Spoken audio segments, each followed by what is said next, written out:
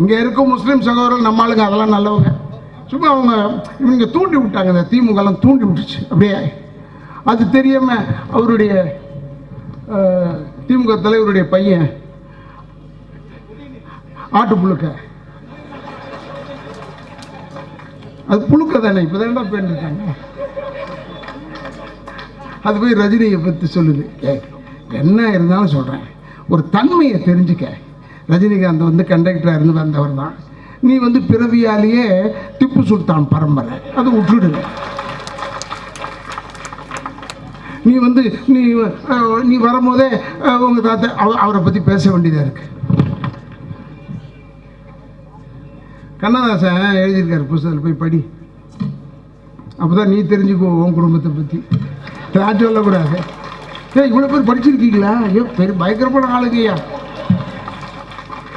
ஏன்னா அந்த தம்பிகிட்ட சொல்லணும், நீ வளர்ந்துட்டு போ, நீ பெரிய ஆளாகும், நீ திமுக தலைவராகு, நீ வந்ததான் நல்லது, அப்போதான் வராது. புரியுதா? அடியே கண்ணே, நீ வர்றதுதான் நல்லது. எல்லாரும் we are all welcoming you, come come you come. ஏன்னா ஒரு பக்கத்தை நீ பேசணும்ல. அப்பாரை பற்றி நான் தப்பு சொல்ல, அவர் கலைஞருடைய மகன். அவர் கலைஞருடைய மகன். பேப்பர் பார்த்து பேசலாம், பார்க்காம பேசலாம், எப்படி வேணாலும் பேசலாம், எதை வேணாலும் பேசலாம், மாற்றி பேசலாம். அதெல்லாம் கேட்கக்கூடாது. சும்மா மீம்ஸ் போடுறவங்க எப்போ பார்த்தாலும் இதே தொந்தரவு பண்ணுறாங்க. அவர் சொன்னது கரெக்ட் தான். சுதந்திர தினம் டிசம்பர் 26. அட முன்னாடி சுதந்திரம் வந்துட்டு போட்டுமே, அதையே தப்பா எடுத்துக்கிறீங்க. புரியுதா உனக்கு? சுதந்திர தினத்துக்கு குழப்பின ஒரே ஆள் அவர் தான். அவர் கேட்டால் நியாயம். நான் சுதந்திரம் வாங்கும்போது பிறக்கவில்லை அப்படி சொல்லலாம், அது நியாயமான விஷயம். 47 எப்படி பிறக்க முடியும்? நம்மளால் 47 பிறந்திருக்க முடியாது. நான் எனக்கு தெரியாது சுதந்திரம் எப்போ வாங்கினாங்க. நான் ஒரு ஒத்துமைப்பது குடியரசு தினம், அது வந்து அதான் அந்த தேதி தானே குடியரசு தினம். எந்த தேதி? அதான் அந்த ஏப்ரல். அது அருகாமையில், ஏப்ரலுக்கு அருகாமையில் ஒரு குளம் இருக்கும். அந்த குளத்தில் போய் கழுவி விட்டு வந்துடலான்னு சொல்கிறதா குடியரசு தினத்தை? நம்மளாம் நல்லா குடிச்ச ஆளுங்க தானே. குடியரசு தினம் தெரியாதா நமக்கு? என்னைக்கு குடிக்கணுமோ அன்னைக்கு குடியரசு தினம், அதை சொல்லி முடிய. அதை விட்டு அது தெரியாத போயிட்டு தொல்லை பண்ணிக்கிட்டு இல்லை. ஒரு பொது அறிவு தானே இதெல்லாம். இப்போ நான் மேடையில் நின்று இப்படி பேசுகிறேன், ஓகே. நீங்கள் இங்கே இருக்கிற ஒரு 10,000 பேர் அப்படி மேலே ஏறினா சரிஞ்சு நான் கீழே விழுந்துருவேன். இது தெரியும் இல்லை? இதை போய் நான் சொல்லும் போது இதெல்லாம் புரிஞ்சுக்கணும். மதில் மேல் பூனைன்னு அவன் எழுதுனான் கரெக்டா. இவரு பூனை மேல் மதில்னு சொன்னான். திருப்பணும்னா அது எப்படி மதில் ஏறிச்சுன்னா பூனை செத்து போயிடும்டா. அது தெரிய வேணாமா? ஒரு பெரிய தமிழ் அறிஞனுடைய மகன் அல்லவா? அதனால சொல்கிறேன். இருந்தாலும் ரஜினி சாரை பற்றி பேசுகிறேன், புல்கையை பேசுகிறது முடிச்சுக்கிறேன். ஏன்னா டைம் ஆச்சு, தலைவர்கள்லாம் வந்துட்டாங்க. ஏன்னா இங்கே நம்மளை ரொம்ப கசக்க மாட்டுறாங்க. இந்த 10 மணி வரைக்கும் பேசி பேசி பேசி பேசி சோர்ந்து போய் உட்காந்து வண்டியில் ஏற்றுற வரைக்கும் விட மாட்டான் அப்பெல்லாம். இப்போ அப்படி இல்லை, நிம்மதியாக பேச வச்சுட்டு நிம்மதியாக அனுப்புகிறாங்க. அதனால் தயவுசெய்து எதிர்காலத்தில் இதெல்லாம் கேட்டால் தான் விலைவாசிகள் குறையும். சிஏஏ வர்றதுனால விலைவாசிகள் குறையும், தெரிஞ்சுக்க. இந்த வெங்காயம் 100 120க்கெல்லாம் போவாது, அவனை இறக்கிடுவாங்க. எல்லாமே சின்னதாக வந்துடும், விலைகள் குறையும். மழை பெய்யும்டா. முதல்ல கூட்டம் இல்லைன்னா தானே மழை பெய்யும். பத்தன்னு இருந்தால் மழை பெய்யறதுக்கு இடம் இல்லை. மக்கள் தேடுது, அது எங்கே பெய்யுறதுன்னு தெரியல. இடம் இல்லை, எல்லாம் தலையா இருந்தா எப்படிறா? அவங்க கேட்குறது இந்த சிஏஏன்றது. இவங்களாம் சொல்லுவாங்க எல்லாரும், காந்தி அப்போ சப்போர்ட் பண்ணார். அதெல்லாம் விட்டான்டா காங்கிரஸ்காரன். காங்கிரஸ்காரனை பற்றி நான் பேசுறது இல்லை, ஏன்னா செத்து போன கட்சியை பற்றி நம்ம ஏன் பேசிக்கிட்டு. இதெல்லாம் ஒரு ரொட்டேஷன் கண்ணு, சுற்றி வரும். அப்படி நீயே இருக்க முடியாது. உன்னுடைய கனவுலையும் நினைச்சிருக்க மாட்டேன் பிஜேபி என்று ஒன்று வரும்னு. உன்னை கனவுலையும் நினைச்சிருக்க மாட்டேன். இப்பவும் சொல்றேன், இதை தாண்டா பெருசாக போடுறான் இப்படி சொல்கிறத. இன்னும் டெஃபினட்டாக இப்போ 2022 எவ்வளோ வேணாலும் வருஷம் கணக்கு போட்டுக்க, ஒரு 25 வருஷத்துக்கு பிஜேபி தான் ஆட்சி, வேற ஆள் இல்லை. தான் முக்கியமாக இருக்கு. நான் சொல்கிறேன், ஒரு நண்பர் வீடியோவில் பார்த்தேன், ஒரு நண்பர் அமைச்சர் பாலாஜி அவர்கள், அமைச்சர் ஏமா பேசுறது நானும் காப்பி அங்கே கொடுக்குற, சரி விடு, கொடு சும்மா இல்லை அது காப்பி குடிக்கும்போது அப்படி எட்டி பார்த்துட்டேன். எதுக்கு சொல்கிறேன்னா, இல்லை குடிக்க மாட்டேன். நீங்கள் தெரிஞ்சுக்குங்க, தயவு செய்து முஸ்லீம் சகோதரர்களை உங்கள் பாதங்களை தொட்டு கேட்டுக்கிறேன், யோசிச்சுக்குங்க. நாங்கள் யாருமே உங்களுக்கு எதிரிகள் கிடையாது.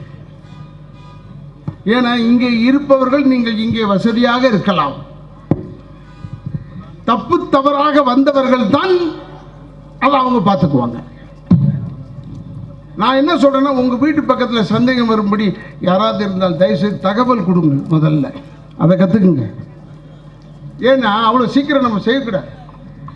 நீங்க போய் பாருங்க, துபாயில் போய் துபாயில் போய் பாருங்க. அமெரிக்காவுக்கு சொல்லியிருக்கேன், கதையை சொல்லிட்டேன். நான் ஆஸ்திரேலியாவுக்கு போனேன் நாடகம் நடத்துறதுக்கு, ரத்தகண்ணி நடத்துறதுக்கு. அவன் பேசுகிற இங்கிலீஷு புரியவே புரியாது உலகத்தில். ஏன்னா அவன் ஐயெல்லாம் மென்ஷன் பண்ணி சொல்லுவான். அமெரிக்காக்காரனாவது கொஞ்சம் இங்கிலீஷ் புரிகிற மாதிரி ஏதோ தட்டு மாதிரி பேசிடலாம், ஆஸ்திரேலியாவில் பேச முடியாது. நான் வேறு ஒன்றுமே வாங்கிட்டு போகல, ஊறுகாய் வாங்கிட்டு போயிட்டேங்க, சீல்டு பாட்டில் ஊறுகாய்.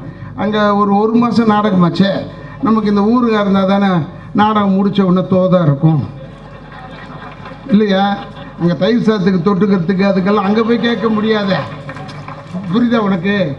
அங்கே போய் தோதாக இருக்காத, அங்கே போய் கேட்க முடியாது. ஊறுகாய்னா அவன் வாட்டுன்னு கேட்பான். அதுக்காக சொல்கிறேன், என்ன நான் பேசினாலே தப்பாக எடுத்துக்கிட்டா எப்படி? நான் என்ன தவறாக சொல்லலை, நான் ஊறுகாய் எடுத்துகிட்டு போயிட்டேன். அவனு வாட்ஸ் தான். நான் சொன்னேன் பிக்கிள். அவனு பாய்க்கம். என்ன தாய் சொல்கிறான், நம்ம பிக்கிள்னு சொல்கிறோம், அவன் பைக்கிள்னு சொல்கிறானே. No pickle. Okay, food stuff சாப்பிட்ற பொருள் தானே. ஆமாம். அப்படியே பிரித்தான், என் கண்ணு எதிர்க்க தூக்கி அப்படியே போட்டு உடைச்சான். என் ஊருக்குள்ளே ஒன்றுதெல்லாம் வரக்கூடாது. நான் ஒன்று இந்த வடை போச்சேன்ற கதை தான்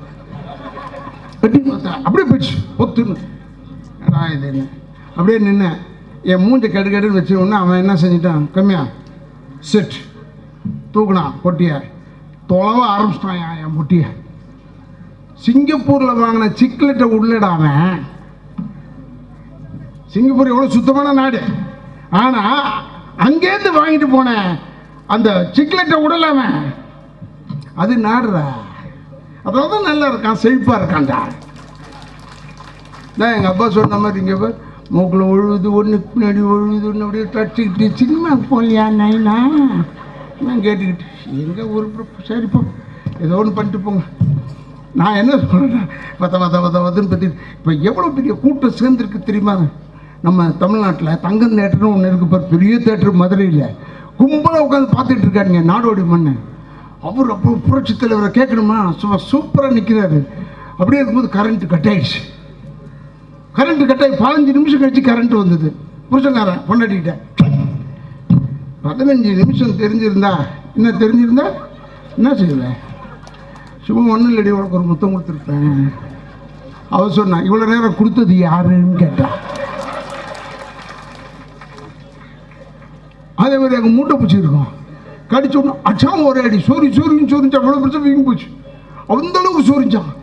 இவ்வளோ நேரம் சோரி இருந்தாடி, ஏடா இது அரிப்பு தீரலையேன்னு. அவன் பக்கத்தில், டே நீ சொரியிறது என் கை தெரியாமல் சொரிந்து கொண்டு இருக்கும் அளவுக்கு பாப்புலேஷன் அதிகமாகிடுச்சு அந்நாட்டில், தெரிஞ்சுக்குங்க. உத்தரதாண்டத்தில் சொன்ன மாதிரி வி.கே. சித்தப்பா அழகாக சொல்லுவார், நிறைய ஜனக்கூட்டம் ஆகிட்டே இருக்கு, இனிமேல் எல்லாம் நின்று தான். அதோடு பரமசிவம் முடிச்சுடுவார் கதையை. புரிஞ்சுக்க, இடம் இருக்காது மாவனை.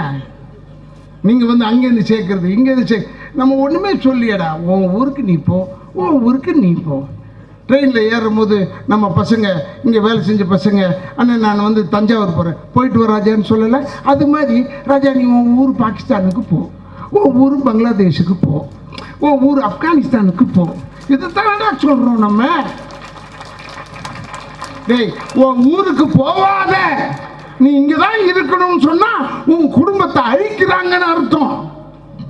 அதை செய்யலடா, போயிட்டு வர ராஜா, போ, ஓடிப்போ, அப்படி ஓடிப்போ, இந்த பக்கம் ஓடிப்போ. ஏன் சொல்கிறேன்னா, நம்மளை யாரும் சேர்த்துக்க போகிறது இல்லைடா. இந்துக்கள் நாடுன்றது ஒரே ஒரு நேபாளத்தை வேறு எதுவுமே இல்லை. ஆனால் முஸ்லீம் நாடுன்றது கிட்டத்தட்ட 40 நாடுகளுக்கு மேல் இருக்கிறது.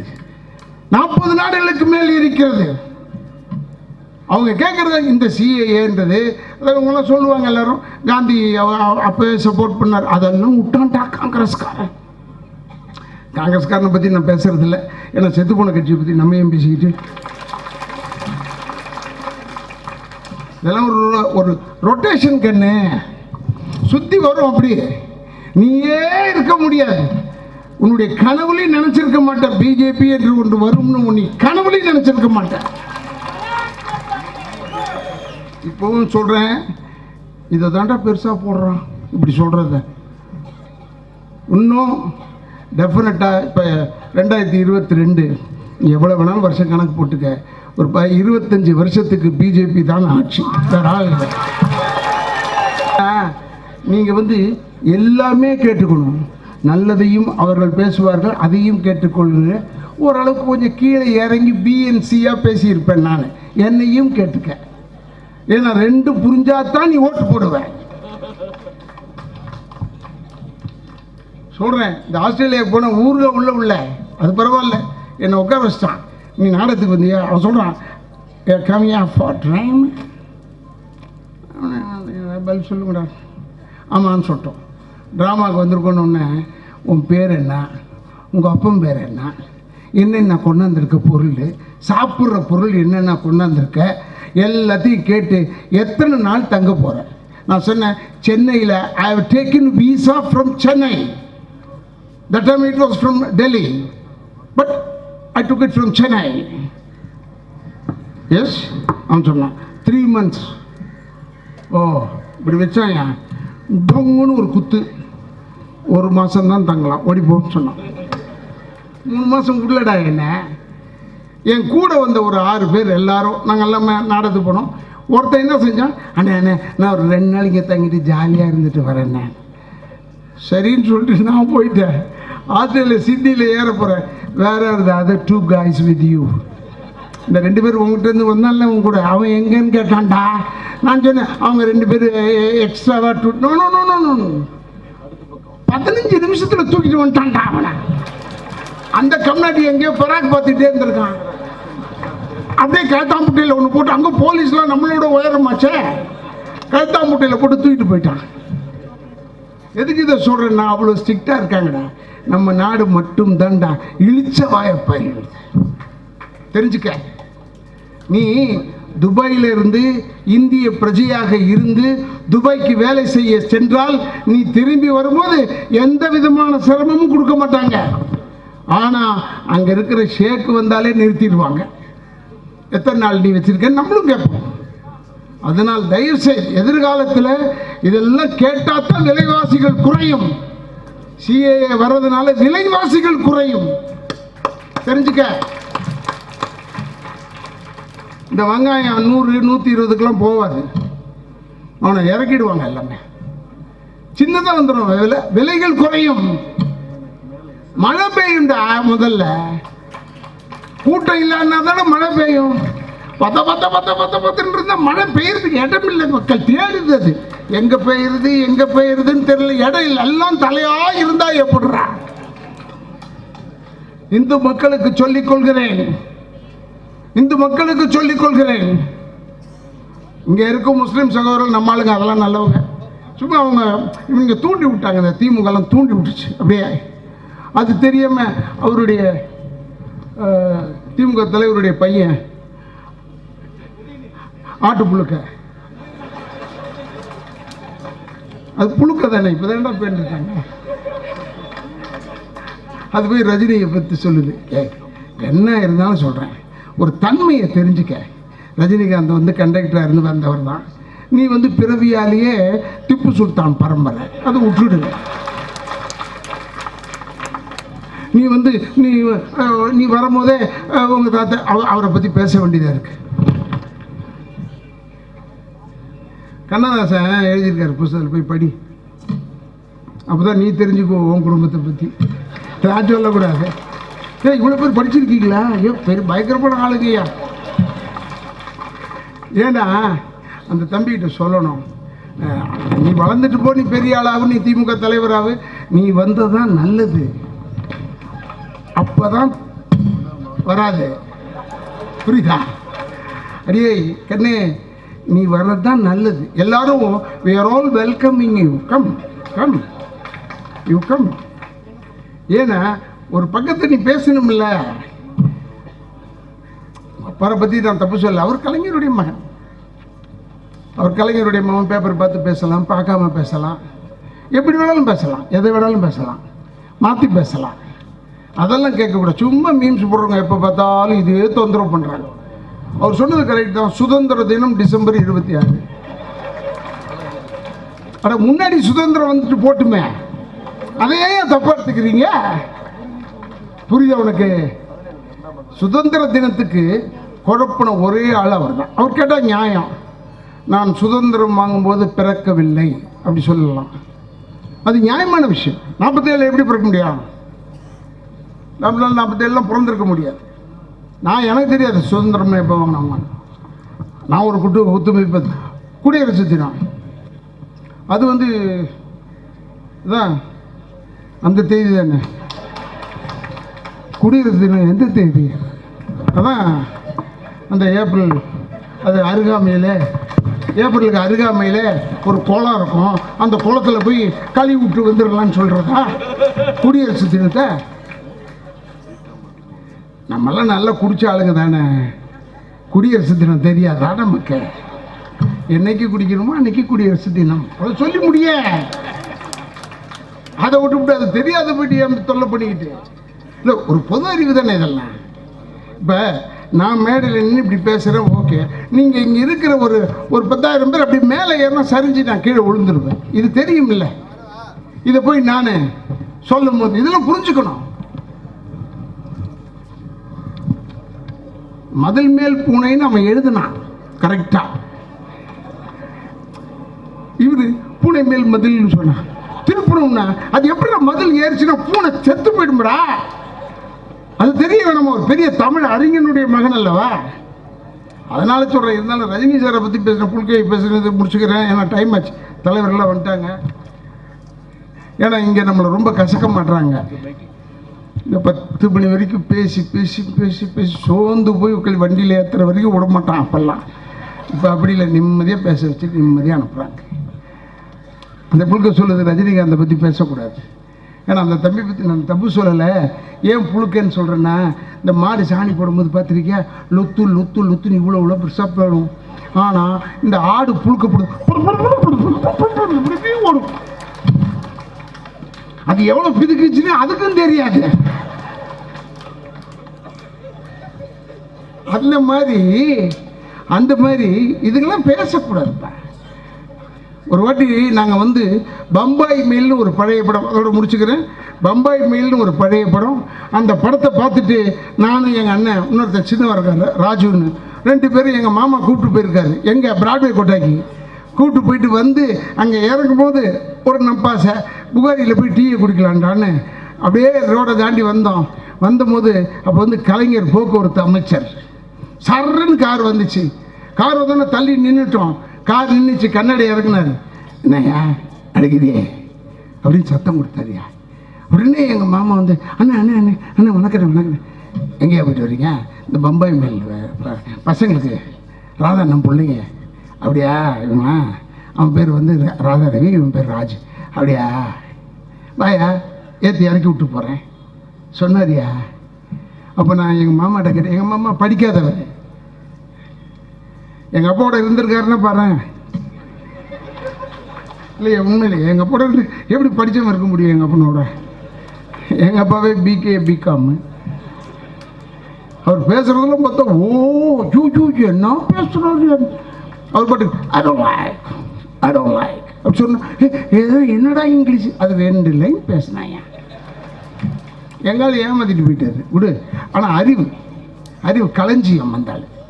அவர் எங்கள் மாமா வந்தோடனே நான் சொன்னேன், ஏன் மாமா உங்ககிட்ட சம்பளம் வாங்கினவர் தானே சொன்னேன் முன்னே, அவர் ஏன் போய் அண்ணன்னு சொன்னீங்க? டேய் முதல்ல என்கிட்ட சம்பளம் வாங்கினவர் தான்டா, அது நம்ம அப்பா கம்பெனியில் இருக்கும்போது வாங்கினார். ஆனால் இப்போ அவர் வந்து பெரிய அமைச்சர்ரா, லெவலில் பெருசாகிட்டார்ரா, அவருக்கு அண்ணன்னு சொல்கிறதா தப்பில்லை. ஒரு படிக்காதவன் சொன்னான்டா என்கிட்ட. ஏயா நீ படித்தவன் தானே, புழுக்கிய சொல்கிறேன், நீ படித்தவன் தானே, போய் ரஜினிகாந்த் போய் பேசலாமா? அவன் என்னதான் கண்டக்டர் ஆகி வந்தால் கூட இன்னைக்கு அவன் இருக்கிற இடம் எங்கடா? டே எங்கேயோ இருக்கான் ஆந்தாலே. மொத்த உலகத்திலையும் தமிழர்கள் எங்கெல்லாம் இருக்கிறார்களோ அங்கே தான் நமக்கெல்லாம் பேர். ஆனால் ரஜினிகாந்துக்கு தமிழர்கள் அல்லாத ஜப்பான்லேயும் பேர், சைனாலேயும் பேர். அதுக்காக சொல்கிறேன், அவரை பற்றி பேசும்போது கொஞ்சம் யோசித்து பேச வேணாமா? இல்லை அவர் எதுவும் பேசலான்னு சொல்கிறேன். நான் உண்மையை சொல்கிறேன், இப்போவும் சொல்கிறேன், தயவுசெய்து தெரிஞ்சு வச்சுங்க, இதெல்லாம் மனதில் வைத்து. ஏன்னா எனக்கு டைம் ஆகுது, நான் விட்டா வாசிச்சுக்கிட்டே இருப்பேன். ஒரே ஒரு இது விஷயம் என்னென்னா, இந்த பாலாஜி அமைச்சரை செருப்பில் அடித்தான் ஒரு பையன், டப் டப் டப் டப்புன்னு. அந்த பாவம் படிக்காதவன் மந்திரி ஆகிட்டார், நல்ல மனுஷன், எனக்கு தெரியும் சிவகாசி பாலாஜின்னு. அவர் அடித்தாங்களே செருப்பால். என்னன்னா அவர் சொல்கிறாரு, யோ இது பேப்பரில் போட்டிருக்கியா, இப்படி பண்ணவர் இவர், அப்படி பண்ணவர் இவர், இப்படி பண்ணவர் இவருன்னு சொல்கிற ஒரு அமைச்சரை போய் செருப்பில் அடிக்கிறிய, போய் பாகிஸ்தானில் அடிக்க முடியுமா? பங்களாதேஷில் போய் அடிக்க முடியுமா? சொல்லிப்பாரு. இதெல்லாம் தப்புப்பா. உங்கள் மேலே இருக்கிற பாசத்தை எங்களை குறைச்சிடாதீங்க. நான் இப்பவும் சொல்கிறேன், நான்லாம் உங்கள் மேலே அவ்வளோ பிரியம் வச்சிருக்கிறவன். நான்லாம் வந்து ரம்ஜானுக்கு ஈதுக்கு விரதம் இருப்பவன். இதே பிஜேபி மேடையிலேருந்து சொல்கிறேன், நான் ரம்ஜானுக்கு ஈதுக்கு விரதம் இருப்பவன்.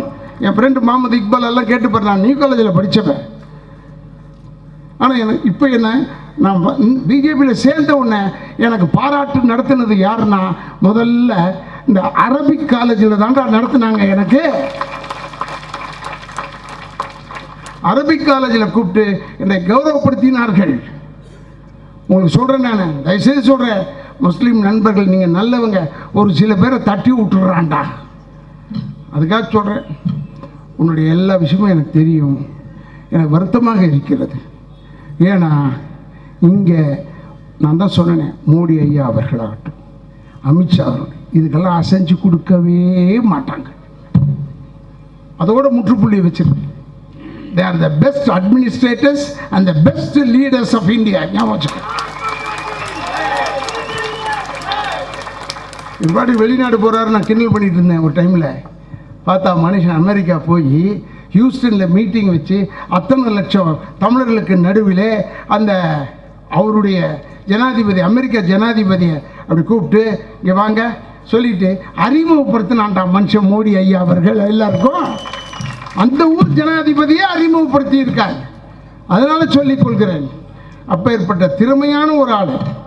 ஜபர் ஐயா வந்தார், மோடி ஐயா வந்தார், எல்லா நாடையும் பார்த்தார் நினச்சோம். சைனா வாலாட்டுது, கரெக்டாக பிடிச்சாரு. அமெரிக்காவிலேருந்து வரும் பொருள்களுக்கு 15% டேக்ஸ்ன்னு சொன்னார். சைனா செத்து போச்சுடா. இந்த அறிவில் யாருக்கு இருக்கும்? நீ வெறும் சைனாவை சுற்றி பார்த்துட்டு தான் வருவேன். ஐயோ சைனா போவாதையா, கரோனா வந்துடும்னா, ஏன் இங்கே பியர் கரோனா நல்லா இருக்க, ஓம் புத்தி ஒன்றை விட்டு போவாதே, கரோனா வியாதிடா, போவாத. சரி, ஏனுமோ கொஞ்சம் அதிகமாக பேசியிருந்தா தலைவர்கள்லாம் என்னை தப்பாக எடுத்துக்கூடாது. இனிமேல் வந்தால் ராதாரவியை கடைசியில் தான் விடணும், முன்னாடிலாம் விடக்கூடாது அப்படின்னு நினைக்காதீங்க. நான் கேட்கும் போது கொடுங்க, நீங்கள் சொல்லும் போது நான் விட்டுடுறேன். ஏன்னா விஷயத்தை சொல்லணும், நம்ம ஜனங்களுக்கு சொல்லணும். தினத்தந்தி பாஷையில் சொன்னால் தான் புரியும். தினத்தந்தியில் தீபாவளிக்கு போடுவான், சரவெடியை போடுவான். சரவெடியை போட்டு இதுதான் சரவெடி, இங்கே தான் வைக்க வேண்டும் திதியை. இன்னும் நம்ம நாட்டில் ஆண் கக்கூசுக்கும் பெண் கக்கூசுக்கும் ஃபோட்டோ போட்டு ஒருத்தனுக்கு மீசியை வரைஞ்சிருக்கான், ஒருத்தனுக்கு மீசியை வரையலை. அதான் பொண்ணா, இதான் ஆனா. இன்னும் ஃபோட்டோ பார்த்துட்டு தான் நம்ம பண்ணுறோம். மேல் ஆண் படிக்க தெரியல பாதி பேருக்கு. அதனால் சொல்லிக்கொண்டு எனக்கு இப்படி ஒரு வாய்ப்பு கொடுத்ததற்கு என்னுடைய தந்தையார் நடிகர் எம்.k.Stalin அவர்கள் சார்பாகவும், என்னுடைய தாயார் தனலட்சுமி அம்மாள் சார்பாகவும், என்னுடைய உறவினர் ராஜா அவர்களுக்கும், உறவினர் மற்றும் உள்ள அத்தனை நல்லுள்ளங்களுக்கும் என்னுடைய நன்றி கலந்த வணக்கங்களை கூறி, என்னை இணைத்த ஐயா முரளிதர ராவ் அவர்களுக்கும் பொன்னர் அவர்களுக்கும் மீண்டும் ஒரு முறை நன்றியை கூறி, அடுத்த முறையும் உங்களை சந்திப்பேன் என்று சொல்லி விடைபெறுகிறேன். வெற்றி பெற்றேன்.